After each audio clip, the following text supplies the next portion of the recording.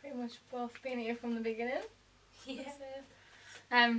I used to go to college with a lot of Kyle's friends, and then they told me about gigs that were starting to happen, so I joined in with it, and then my dreams was born. We're generic volunteers, but we are specifically vocal coaches, so we have a certain amount of students each, and weekly we encourage them and go through exercises and songs with them. Yeah, we do that. On a rare occasion. So yeah, it's about confidence building and personality building. Yes. And talent building. And we've now got like mini-me's running around the building. Yeah. You can tell these students are here because Yeah. they start to act like them. Or they run away from them. 3 influences! My granddad specifically. Not just saying that he's my favourite family member or nothing, but divas and family friends. 3 biggest influences.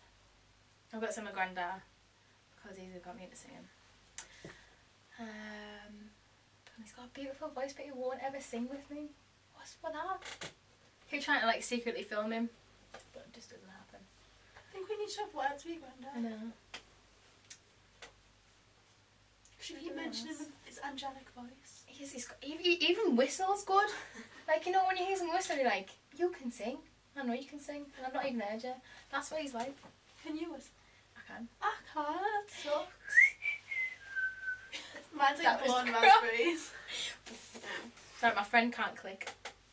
So any kind of big diva-ish voice, like your Mariah Carey, Whitney, Celine Dion, I used to listen to a lot of that.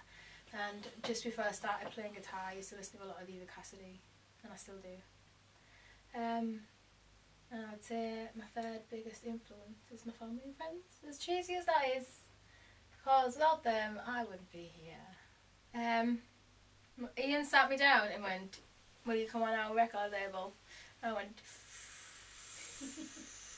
and then I kind of walked away, and then a week later he asked me again and I went, show me the contract. Sat down, read the contract, and I went, go on then, I'll be your buddy, label buddy. You weren't even the first one on. I know, I wasn't even the first one on. Were you offended? I was. And that's why I went the first time round, but they'd already signed it. And we won. I think Matty was signed first. And Lost in Paradise. They were gutted as well that Matty was first. Yeah. Yeah. I've been here the longest. I'm like part of the furniture. I think Louis and John nearly cried. They used to get signed before me. Yeah, so I read the contract and I thought, what a better place to start than the place it all started.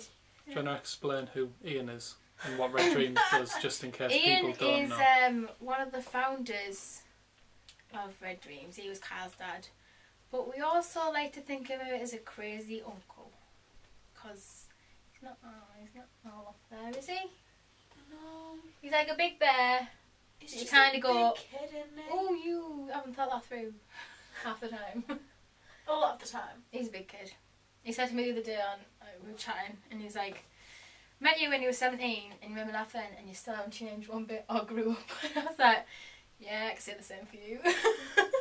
Pretty much. So that's who Ian is. Big, crazy, grizzly bear.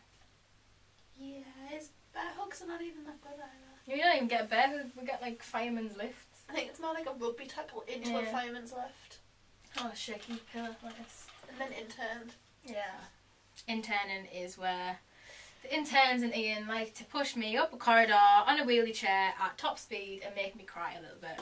I've still not been interned. I think I'm quite lucky.